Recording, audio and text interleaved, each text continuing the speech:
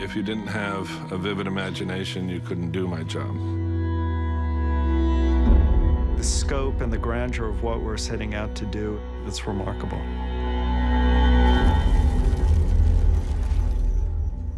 VFX brings all the components that can't be shot in the normal course of production. Whether it's adding characters, or whether it's adding environments, whether it's completing sets, whether it's creating whole scenes. There are worlds that are much larger than we can manufacture on a soundstage or even at a location. And visual effects adds that end of the storytelling, allows us to see Jamie on a ship sailing into King's Landing Harbor, or Danny riding off on a fire-breathing dragon.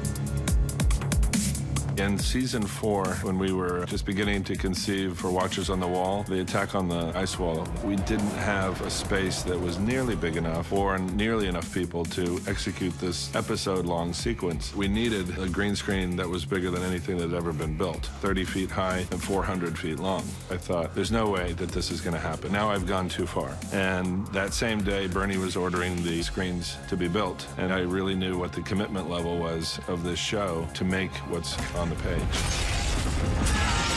And therefore, the next year I said, now what we need to do is to get a flamethrower that shoots 50 feet, strap it to a robotic crane, and put it in a bull ring in Spain and hit 20 people with it. What do you think? And there we were, and we did it. So on we go. There's never going to be another job like this.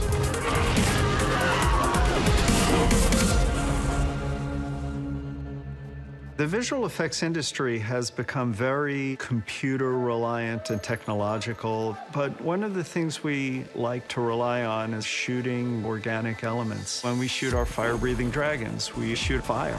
You get the light reacting the way it would and should. You get the interaction between the fire and the stunt players. When 1-1 is shot, we want 1-1 to look twice as big, so the camera needs to be half as high and half as far away. Shooting 1-1 is a really joyful experience because of the suit performer, Ian White. Any large character in an A-level movie is probably Ian.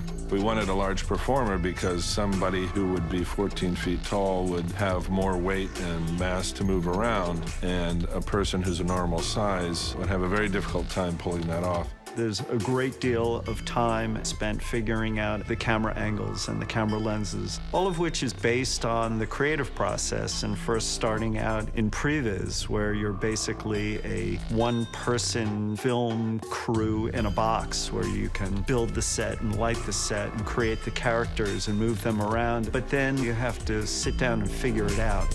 We don't make up hardly anything, you know, we always draw from the real world. We do a lot of reference by looking at how birds of prey behave and how certain lizards and reptiles behave.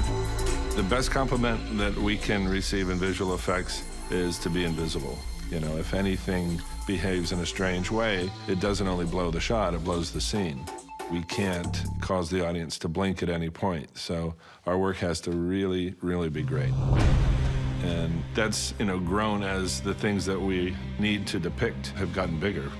Every skirmish has gotten bigger, then it was larger armies, then larger armies, then larger armies. Our dragons have quintupled or more in size. The show seems to be a lot bigger than it used to be. We're shooting 3 units. We used to shoot 2 units. Our team has had to grow to keep pace with it. It's grown every year anyway, but this year it's kind of exploded. I have a buddy of mine who's producing the visual effects on a giant movie, and I asked him how many units they have. He said, "What do you mean? We just have 1 unit." It's like, really? The hardest aspect of my job is, especially as the seasons grow in scope, is to keep my arms around it all.